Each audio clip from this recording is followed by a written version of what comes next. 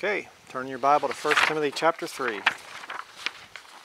continuing expository study here of the book of 1 Timothy. This will be halfway through. 1 Timothy chapter 3. We're going to start out here with verse 1. This is a true saying. If a man desire the office of a bishop, he desireth a good work. The text says man. Alright? I don't care what your new perversion from the Vatican says. The King James Bible says a man desires the office of an bishop, or desires the office of a bishop. I'll get it out yet. You can't duck that thing. Verse 2, a bishop then must be blameless, the husband of one wife, vigilant, sober, of good behavior, given to hospitality, apt to teach. Now the interesting word there is apt. The word apt, A-P-T. What does that mean? Well, Webster's 1828 dictionary says apt. Number 1, there are 5 definitions here. Number 1, fit, suitable, as he was used very apt metaphors. Number 2, having a tendency, liable, used of things, as wheat on moist land is apt to blast or be winter killed. Number 3, inclined, disposed, customarily used of persons, as men are too apt to slander others. Number 4, ready, quick, used of the mental powers, as a pupil apt to learn, and opt wit. Number 5, qualified, fit. Okay, then he gives a few more things, or I'm not going to read that. But the point is, the term there, a man who's going to be in leadership position in the church, in a group of believers, an assembly of believers, he should be apt to teach. He should be qualified. He should be fit to be able to teach. Okay, that's what it's talking about there. Now, when I say qualified, that doesn't mean he has to have a PhD. Okay, there are no PhDs in the New Testament for a Christian. Okay, in fact, the doctors of the law were usually the ones that were giving Jesus Christ a hard time. The scribes, the Pharisees, the Sadducees. All right, so you don't have to be quote-unquote highly educated to be a man who shepherds the flock, to be a bishop here in context. John chapter 21. You can turn there in your Bible. Here's the real job for a preacher, okay? An elder in your New Testament here. John chapter 21, verses 15 through 17.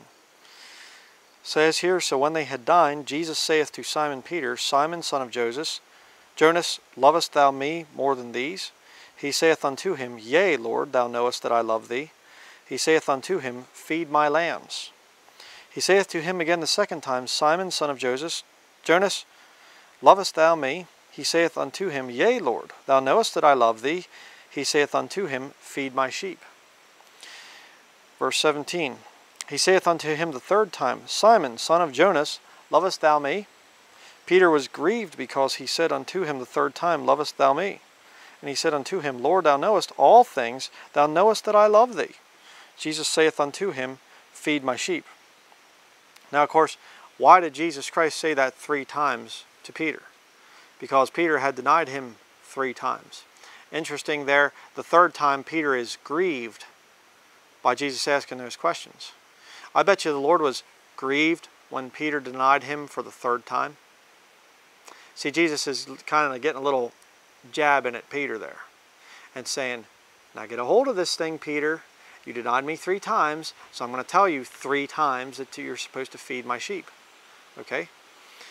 And don't fall for this agape phileo myth thing. That's a bunch of nonsense. Those 2 words are used interchangeably different times throughout the Bible. That stuff is all just nonsense. The fact is, a good preacher won't leave the sheep feeling hungry when they listen to one of his sermons. Okay? And you hear that a lot, by the way. I've heard that. I remember hearing that many times down through the years. I'll hear people and they say, I was going to such and such a church, but I just wasn't being fed. Why? Well, because the hireling is up there trying to get the people to help pay off the big building. And the hireling is usually 501c3 in most of these churches that are out there today. And so he has his mouth silenced, basically. He has a gag order, so to speak, when it comes to politics and other controversial things. Anything that affects public policy is under the IRS code. You can watch my house church series of videos, and I show you from the IRS's website where it says that. Anything that affects public policy. The preacher's not supposed to do anything that affects public policy. So they are silenced. That's why a lot of times you're not fed when you go to these church buildings. Okay, 1 Timothy chapter 3, verse 3. You can turn back there in your Bible. When we're doing these expository studies, by the way, you would just probably pretty much want to keep your hand there in 1 Timothy, chapter 3, which we are at right now, because we're going to be coming back here, going verse by verse through the entire chapter. 1 Peter chapter 3, verse 3 says, "Not given to wine, no striker, not greedy of filthy lucre, but patient, not a brawler, not covetous." Now turn in your Bible to 1 Peter chapter 5. Remember who Jesus was talking to there, John chapter 21. He was talking to Peter. So let's see what Peter has to say here. Did Peter learn his lesson? 1 Peter chapter 5, verse 1. "The elders which are among you I exhort, who am also an elder and a witness of the sufferings of Christ, and also a partaker of the glory that shall be revealed. Feed the flock of God," Peter's got it now, "feed the flock of God which is among you, taking the oversight thereof, not by constraint, but willingly, not for filthy lucre, but of a ready mind. Neither as being lords over God's heritage, but being ensamples to the flock. Now when the chief shepherd shall appear, ye shall receive a crown of glory that fadeth not away." So that's the job of an elder. Here in 1 Timothy chapter 3, it's spoken of as a bishop, the position there. Okay? You're supposed to feed the flock of God. Very important. Turn back to 1 Timothy chapter 3, verses 4 and 5. Okay, it says here, "One that ruleth well his own house, having his children in subjection with all gravity. For if a man know not how to rule his own house, how shall he take care of the church of God?" Very true. There's nothing more sickening than a pastor that has bratty children. Children that are not obedient to him. It doesn't look too good for the preacher. You got these children running around and acting like wild animals, and you go, whose children are they? Well, that's the pastor. That's our elder here. That's one of the elders over there, because you should have more than one elder. That's his children. No, sorry, doesn't work. If he can't take care, if his wife is running him, I'm sure that never happens, right? Yeah. If his wife is running him and his children are running him, how's he going to take care, of the church of God? How's he going to protect you? How's he going to teach you about false doctrine, warn you about false doctrine? Not going to do a very good job of it. You say, well then, a man who desires to be a bishop, he must be married and he must have at least 2 children, right? Well then that would disqualify Paul, wouldn't it? And that would disqualify me from being a preacher. Because I'm married. I wasn't for many years while I was in ministry, but now I'm married. But I don't have 2 children. We need to have at least 2 children. I had a guy write that to me the one time. Okay. Well, that would disqualify a lot of people, including Paul. On 2 counts, Paul would be disqualified from preaching. See? It doesn't work. But let me say it this way. What's given here in 1 Timothy chapter 3 is the ideal situation, what it should be. I mean, if you have men to choose from, yeah, you want a guy that's older, that has at least 2 children. Now, you might have a guy who's married and has 2 children or more, and yet he's not qualified to be in a leadership position. He just doesn't have it in him. He's just more of a servant more than a leader. Just because he's married and has 2 children, at least, does not automatically qualify him for a leadership position. Okay, so that doesn't work either. But let me just say this. A man who's single can serve the Lord without distraction. But when that man gets married, now he has greater insight to Jesus Christ, because Jesus Christ has a bride. And that bride is part of his body. So a married man, in a sense, can understand the Lord Jesus better than a single man. And in like manner, a man who's married and has children can understand the position of God the Father dealing with us, his children. So it gives greater insight into, ministry. If you're a man and you have a son, you can imagine what it was like for God the Father to have to face giving up his son to die on the cross to pay for somebody else's sin. See, I can't really imagine that because I don't have a son at this point in time. Now, you know, the Lord can give us children in the future, and you know, when that's His time, then that'll happen. You know, I trust the Lord on that. Right now, we haven't been married that long, and whatever else, and so, you know, when in the Lord's timing, we are totally open to the Lord's timing. It's up to Him. But just because a man does not have a wife and a man does not have children does not automatically disqualify him from being a bishop. Again, what's the standard? The standard is, what does he do preaching this book? Look at verse 6, 1 Timothy chapter 3, verse 6. Now here's what you really got to watch out for. Not a novice, lest being lifted up with pride he fall into the condemnation of the devil. Moreover, he must have a good report of them which are without, lest he fall into reproach and the snare of the devil. Now, I like to pick on this one little false prophet because he's easy to pick on, because he's just so ridiculous in so many ways. Stephen Anderson, independent fundamental Baptist preaching. Yeah, sure. This novice has been preaching since he was in his late teens, you know, I guess full-time since he's been in his 20s. I'm not sure when he exactly started, but he's married and he has a whole bunch of children, you know. Well then, bless God, he's qualified to preach because he meets the qualifications there. No, he's a novice. The guy doesn't know the Bible. It's not because he didn't go to Bible college, okay? It's because his attitude is one of pride and arrogance. You watch the guy preach, he's one of the most prideful, arrogant little children that you ever see. He throws temper fits, he throws his Bible down, he kicks the pulpit, you know, and throws a little hissy fit. He sounds like a little teenage girl throwing a hissy fit when he screams, you know. What is he? He's a novice, okay? That's why he's come out with all this after the tribulation stuff, which, by the way, he got from Marvin Rosenthal, a converted Jew, which is kind of funny because Stephen Anderson hates the Jews. Yeah, I'm going to be doing a video on that in the future. But the fact is, this Marvin Rosenthal came out with a book. 3 years later, Stephen Anderson is being converted into being, you know, post-trib, pre-wrath, post-trib. Marvin Rosenthal's system. Interesting coincidence. And nobody really taught that whole nonsense before Marvin Rosenthal. Okay, they want you to believe that Christians always believed pre-wrath, post-trib, pre-wrath, and all through the years. And in 1830, the pre-tribbers came along and ruined everything. No, sorry, it doesn't work that way.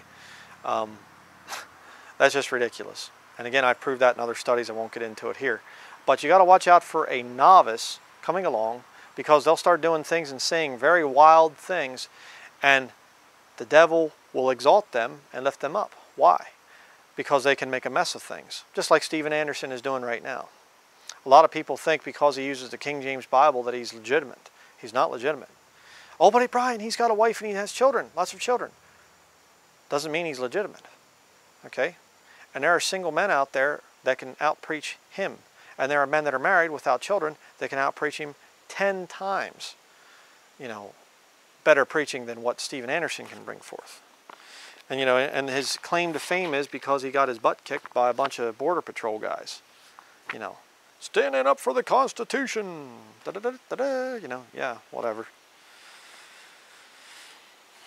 But another thing I want to make a point here, it says about he must have a good report of them which are without. How can you have a good report if you're a teenager? A good report takes time, okay? You need to be able to go out there in the workforce a little bit. You need to have some battle scars, so to speak. You need to go out there. You need to be in ministry. You need to study for a little while. That's why if you're really, really young, early 20s, late teens, early 20s, you're not ready for ministry yet. I'm sorry, you're just not. Jesus Christ went into ministry on this earth when he was 30. Are you better than him?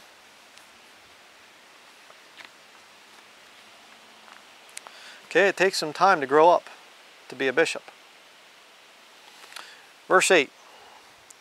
1 Timothy chapter 3, verse 8. Likewise must the deacons be grave, not double-tongued, not given to much wine, not greedy of filthy lucre. Okay, what does double-tongued mean? I'll give you an example. Oh, hi, brother. Oh, it's so good to see you here this Sunday. It's so nice to see you. Oh, we've missed seeing you. Oh, I'm so blessed by you. Oh, I just think you're a wonderful person. I saw that guy again. Yeah, he's so stupid. He doesn't know the Bible. Oh, hi. You know, see, what is that? Double tongue. Somebody who's a hypocrite. All right. Somebody that in church, they're, in the assembly of the saints, they're going, oh, I just thank the Lord for doing such wonderful things in our lives. And oh, if only everyone could know the love of God and blah, blah, blah, blah. And you get them outside of the assembly of the saints, and it's, hey, you got to hear this joke I heard, okay, about this truck driver and this woman along the road. And, sure, yeah, right. What are they? Double-tongued. Disqualified from being a deacon. You don't want somebody who's double-tongued. Or here's another good one. I'll give you another good one. The Word of God calls us all to a good life, and we all need to be saved according to the Word of God. You come to that guy in private and you say, that King James Bible you hold up, is that the Word of God? Perfect and pure and preserved and everything? Oh, the King James? No, it's just a translation. What is he? Double-tongued. Double-tongued snake. Little double tongue coming out there. Watch out for that. Continuing. Romans chapter 12 verse 9 says here, let love be without dissimulation. Abhor that which is evil, cleave to that which is good. If you abhor things that are evil and cleave to things that are good, you're not going to be double-tongued. Okay? Your love is to be without dissimulation. Dissimulation means hypocrisy. All right? 1 Timothy chapter 3 verse 9. Holding the mystery of the faith in a pure conscience. Now if you remember back there in the study on 1 Timothy chapter 1 verses 5 and 19 said about having a good conscience. Very interesting. Again, if you have some guy that's in church ministry, that's a elder in the church, we'll say, a guy who is leading the flock, if that guy's got a secret life looking at pornography, he doesn't have a pure conscience. If that guy's secretly taking some money that he shouldn't be, from the offering, he doesn't have a pure conscience.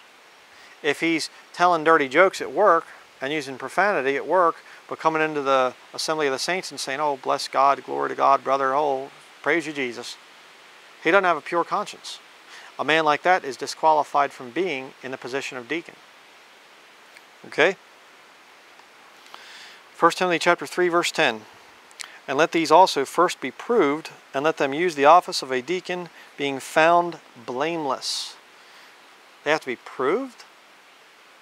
Yeah, sure. Turn over to chapter 5 verse 22. 1 Timothy chapter 5 verse 22. I want to show you something very important. Okay, it says here, lay hands suddenly on no man, neither be partaker of other men's sins, keep thyself pure. Remember the pure conscience there? But see, what's going on there is, you're not to lay hands suddenly on any man. In other words, laying hands on them, laying of the hands on, of the presbytery, to ordain somebody, to pray over a man, to put him into a position of ministry. You don't just get this guy that comes in and says, oh, glory to God, I'm, really want to serve the Lord and blah, blah, blah, and he really talks the talk well. Talking the talk doesn't do it. You also have to walk the walk, okay? And there's a lot of people that you need to be real careful of, right? I've seen that thing. I have made the mistake numerous times of endorsing ministries, and then later on somebody writes and they say, Bryan, you endorsed so-and-so. Are you aware that they're teaching whatever? And I look and I say, well, send me a video. I'm not going to just take your word for it. Send me a video. They send me a video and I go, oh, brother, I can't believe I did this thing.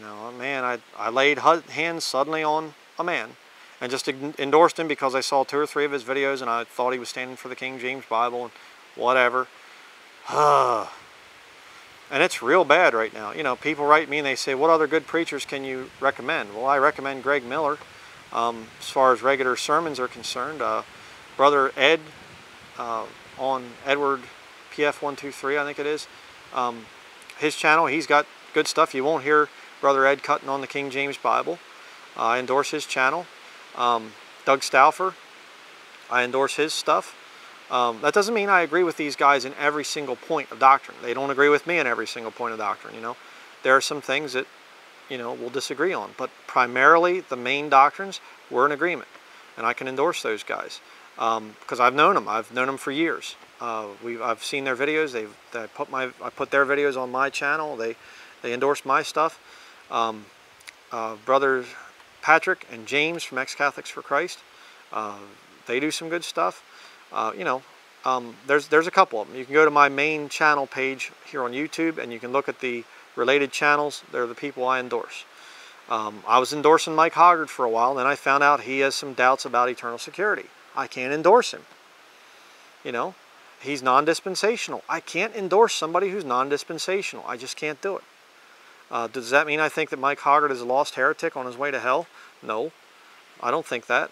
I think he's deceived on a few issues, and I think he's too prideful to change, to be very frank with you. Does that mean he puts out some all-rotten videos? No, he puts out some good stuff, some very good stuff. And I'd like to be able to lay hands on him, so to speak, and say, I endorse this guy, but I can't. Somebody who's non-dispensational, I just can't do it. Ken Hovind, another good example. Ken Hovind is a saved man. I don't doubt that man's salvation, but he got messed up. Got messed up in the Patriot movement. He's now post-trib. I cannot endorse Ken Hovind. You know, anybody that goes along and tries to check out Ken Hovind's stuff on evolution, you know, in creation science versus evolution, they're going to see Ken Hovind's in jail. You know, and not for the right reason. I can't endorse him. You know, Ken Hovind is one of the men that basically caused me to go into the ministry. But I can't endorse him. It's a shame. But we'll continue on here. So you have a man there who's wants to be a deacon. He has to be proved first. Okay? Now look at 1 Timothy chapter 3, verse 11. Even so must their wives be grave, not slanderers. They shouldn't be double-tongued either. Sober, faithful in all things.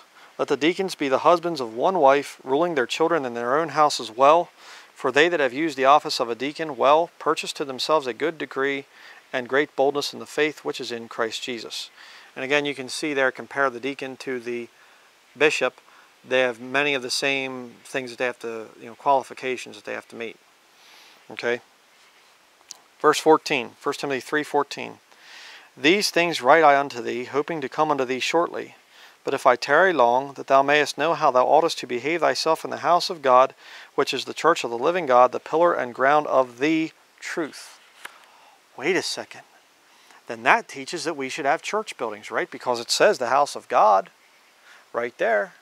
I've had some of the brethren point that verse out, and they say, see, it says house of God. How do you behave yourself in the house of God if it's not a building?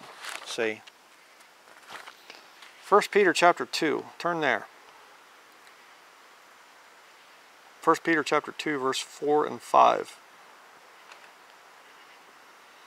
Okay, it says here, to whom coming as unto a living stone, disallowed indeed of men, but chosen of God, and precious. Ye also as lively stones are built up a spiritual house. Does it say that you build a spiritual house out of limestone or marble or, you know, brick or something like that, or concrete?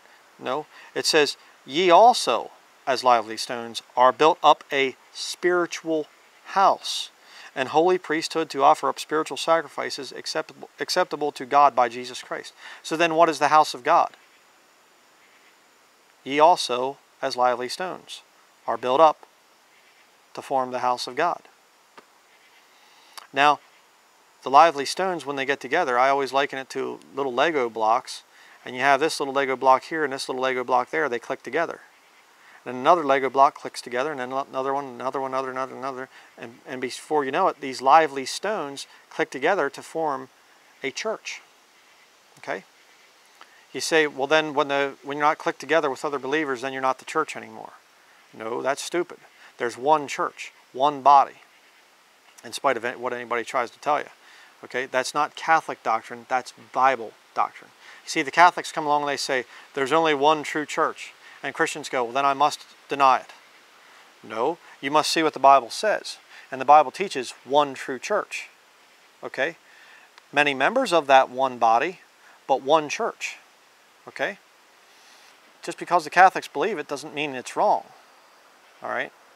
That's stupid when people start doing that. Oh, the Catholics teach it, so it must be wrong. No, it's right. It's what the Bible teaches.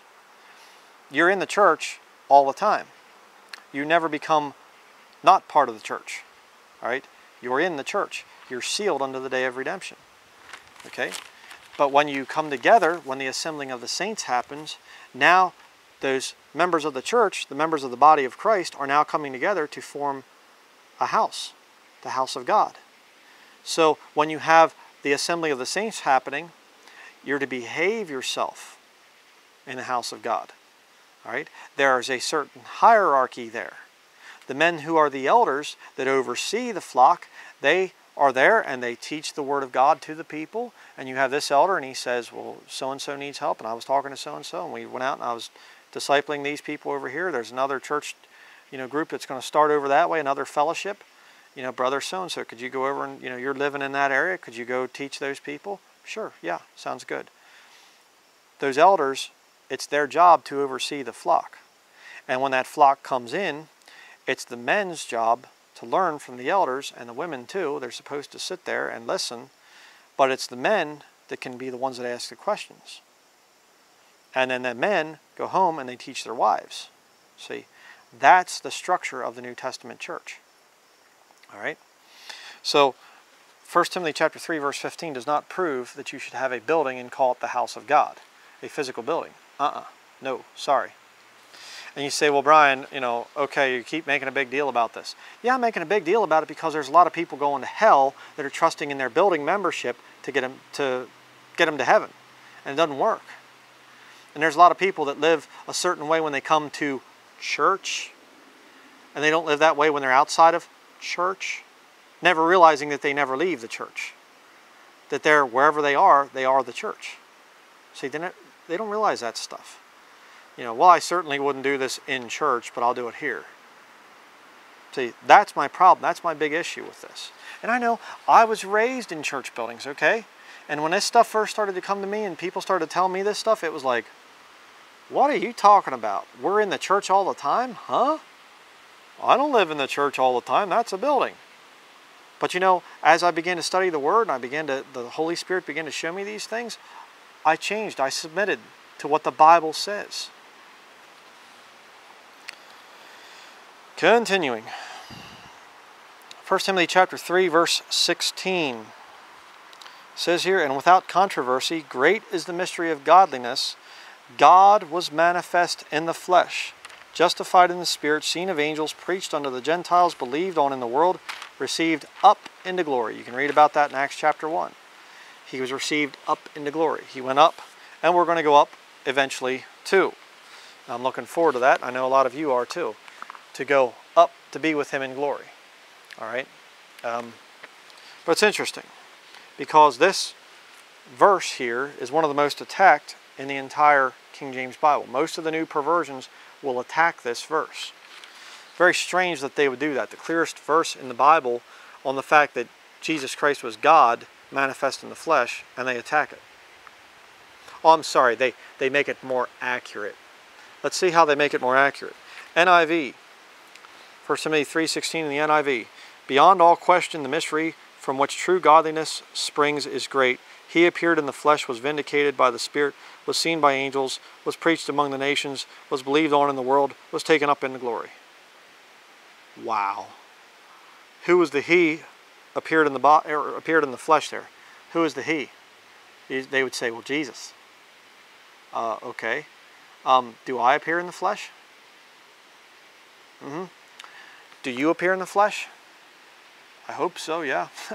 If you don't have a body of flesh, you got some issues, But we all appear in a body of flesh. But we're not all God manifest in the flesh. Why would the NIV take that out? How about the English Standard Version? Great indeed, we confess, is the mystery of godliness. He was manifested in the flesh, vindicated by the Spirit, seen by angels, proclaimed among the nations, believed on in the world, taken up in glory. He. Strange. Why are they taking that out? How about the Message? This is good for comic relief. The Message. He appeared in a human body. Why can't they say man? You know, he appeared in a human body. Was proved right by the invisible Spirit, was seen by angels. He was proclaimed among all kinds of peoples, believed in all over the world, taken up into heavenly glory. Yeah, okay. Message is a nutty piece of garbage. New King James Version. And without controversy, great is the mystery of godliness. God was manifested in the flesh, justified in the Spirit, seen by angels, preached among the Gentiles, believed on in the world, received up in glory. You say, wow, praise the Lord. The New King James Version is just as good as the King James Bible. It just removes the archaic language, right? Well, there's just one problem there, because right beside the word God, there's a little thing there, and you go down to the footnote, and it says, 1 Timothy 3:16, NU text reads who.